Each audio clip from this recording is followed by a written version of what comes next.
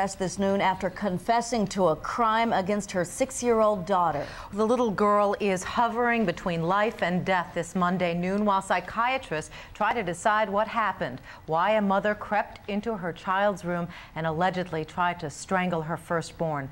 Long Island correspondent Troy Roberts has the very latest now live from Nassau County Medical Center in East Meadow. Troy. Thank you, Lisa. Police rushed Barbara Van Floor Testa here last night because they were concerned about her mental state. She underwent a psychiatric evaluation and is due to be arraigned for the attempted murder of her daughter this afternoon. As you said, detectives say Van Floor Testa tried to strangle her daughter to death, and the question this noon is why.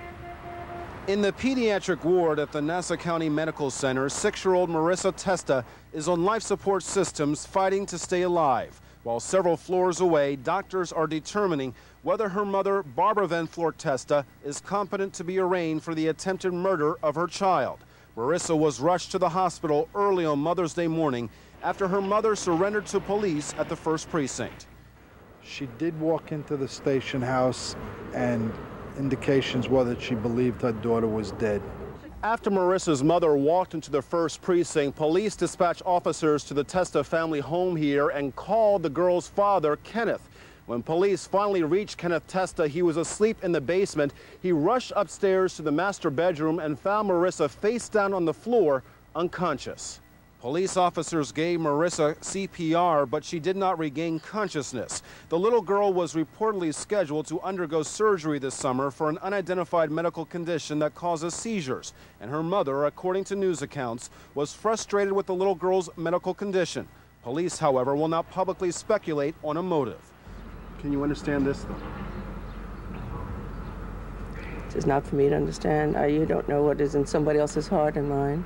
At the Old Mill Elementary School, where Marissa is a kindergarten student, counselors today are working with Marissa's young classmates to help them cope with their fears and concerns. Police say Kenneth Testa is not a suspect in this case. The couple's 2-year-old son was home at the time of the alleged attack, but was unharmed. I'll have more for you at 5 o'clock. I'm Troy Roberts reporting live from East Meadow. Let's go back to Dana and Lisa in the studio. Troy, thank you. There are no answers this noon for children of a Queens mother found stabbed to death. Detectives say a man discovered the body of his wife, 32-year-old Miriam Molina, in the hallway of their home in Corona early today. The husband, who called police to the scene, is now being questioned. Police say the children were not home at the time. They were with their grandmother. So far, no weapon and no motive in the killing.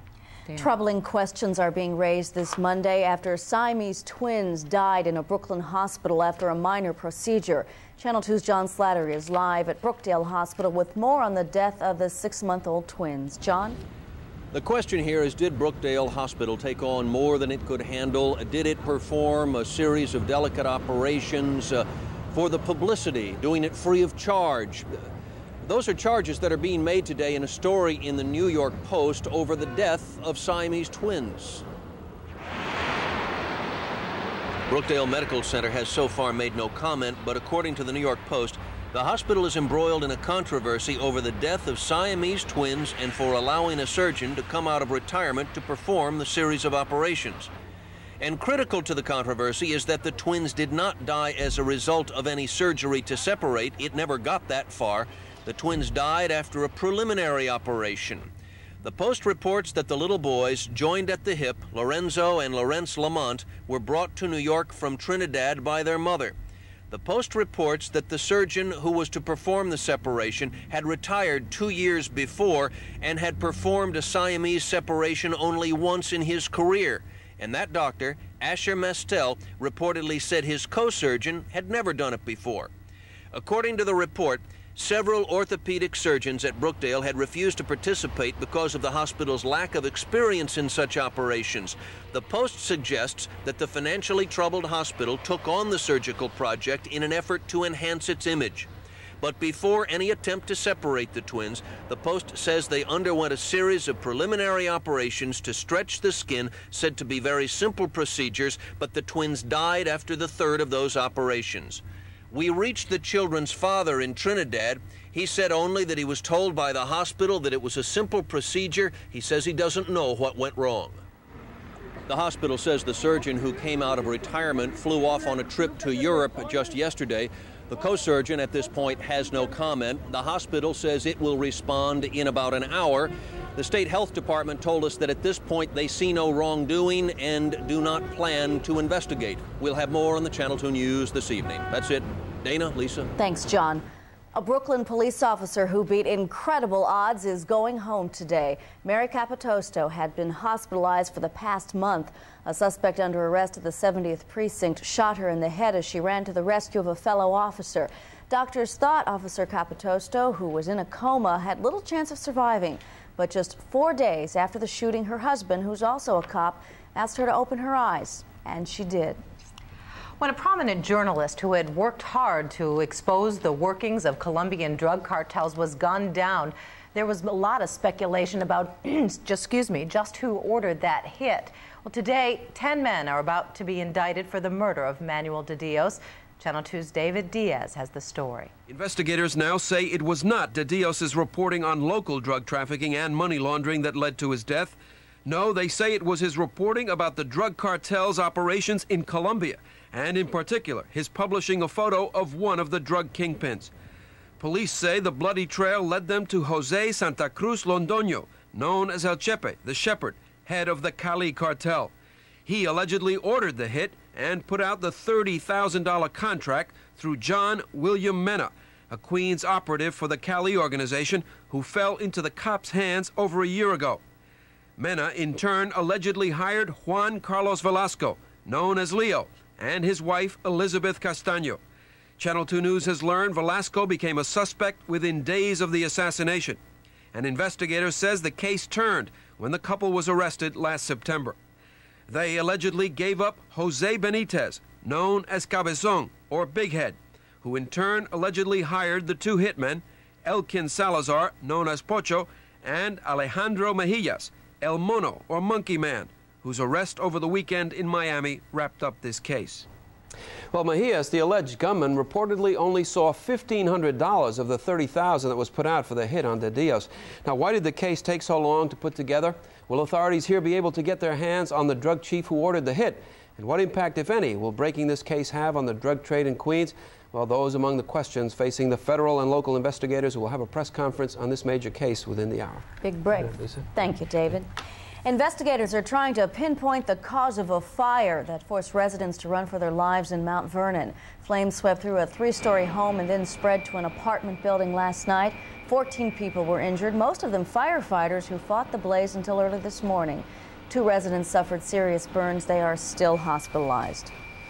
Fire marshals say they have the man who crossed a sacred boundary and vandalized a Bronx church.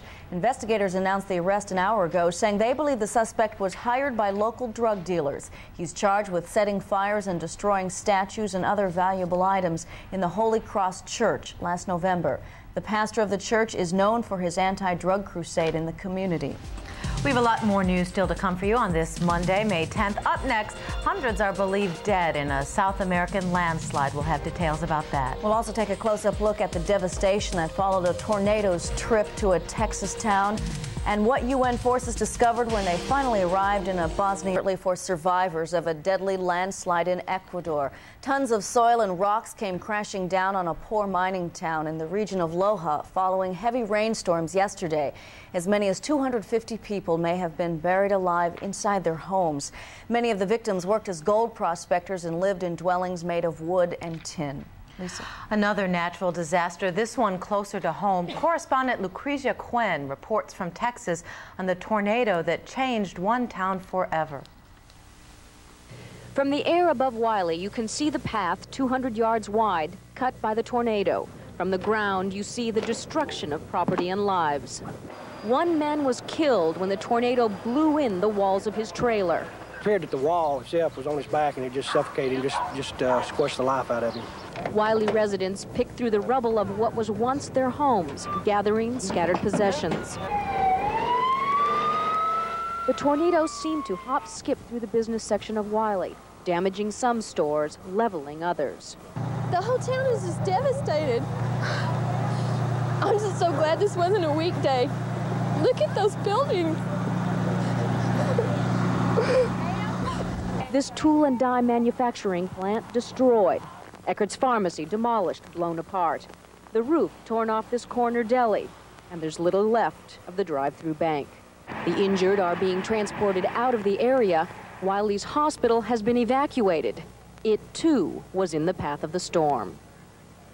Lucretia Quen for CBS News. United Nations forces visiting one of the 6 so-called safe areas in Bosnia say it's the site of a humanitarian catastrophe. The military observers arrived in Žepa, a deserted town where thousands of people once lived. They found bodies in a bombed-out mosque. Žepa was one of the safe areas declared by the UN last week after Bosnian Serbs rejected a peace plan to end the civil war. Up next, the FDA gives women the green light to use condoms. We will have that for you. Also, would you like to learn how to give your child a vision test? After a break, Frank begins a week-long series on an eye-opening subject, your family's vision. Stay tuned.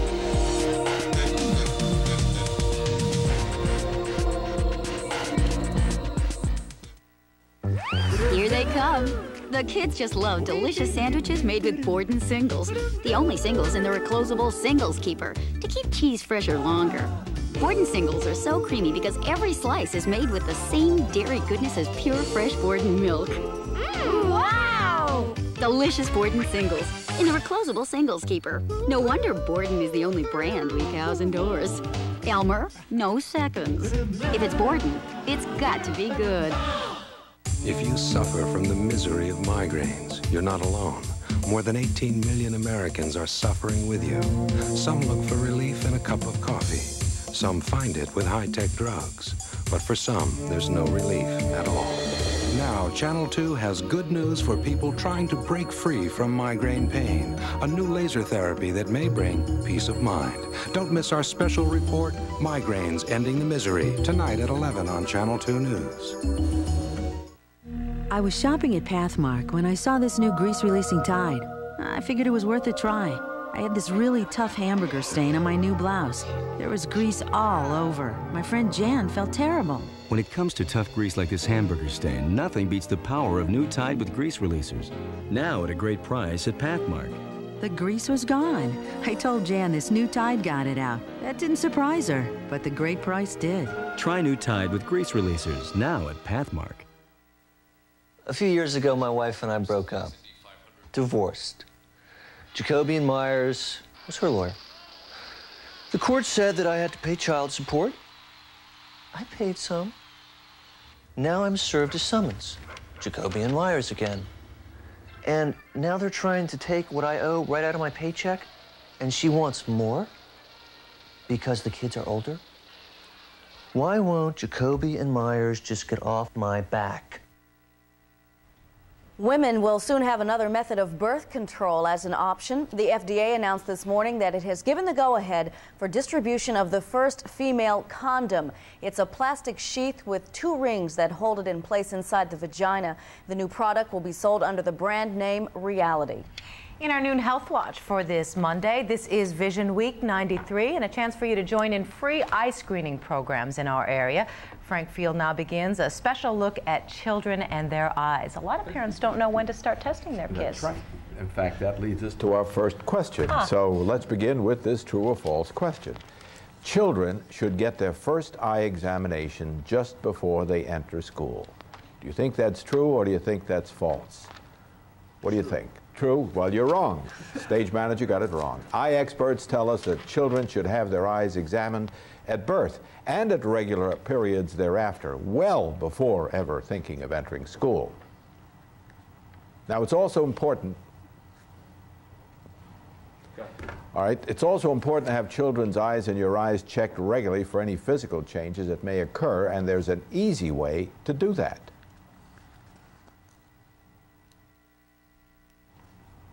This instrument is called an ophthalmoscope, and doctors use it to look inside your eye. And that's a very unique opportunity for doctors to actually see the blood vessels at work. And because of that, they can often spot disease problems early on.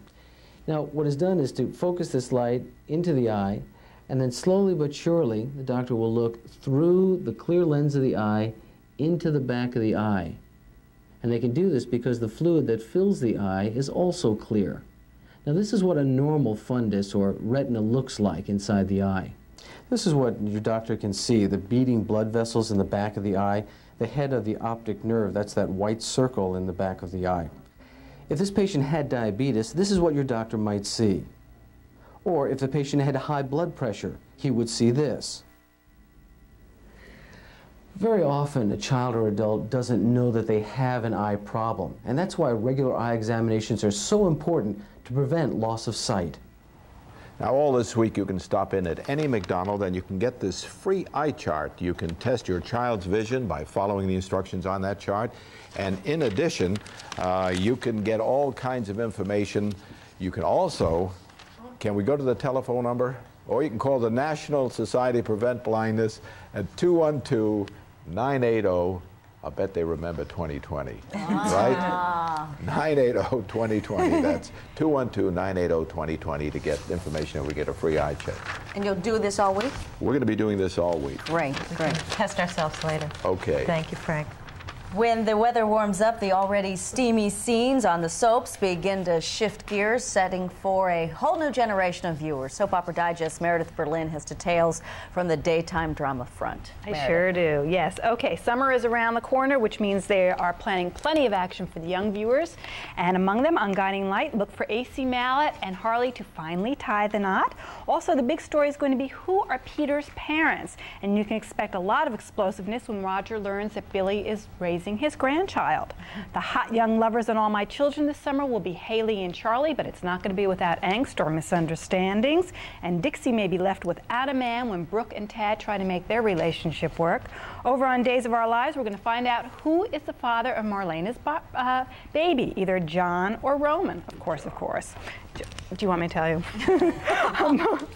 It's a long story. Bold and beautiful, Macy will find herself pursued by 3 men, Sly, Keith, and Thorne, but she continues to have a problem with alcohol. Eric and Sheila do tie the knot, and if you're in town on Saturday, May 22nd, it's a great day to stop into the Hunter University Gym, College Gym. That's when One Life to Live's Tom Christopher hosts the 1993 All-Star Volleyball game. Everything benefits Manhattan's Special Olympics. You can find out more by calling 212-502-3784. Stars from all the New York soaps will be on hand for autographs, and there'll be a silent auction. Sounds great. Meredith, the baby was due yesterday. Listen, keep me here any longer. It might be born right here, right now. I gotta go. She winced a few seconds ago. We better let her go. Hopefully we won't see you next week. Okay, thank you.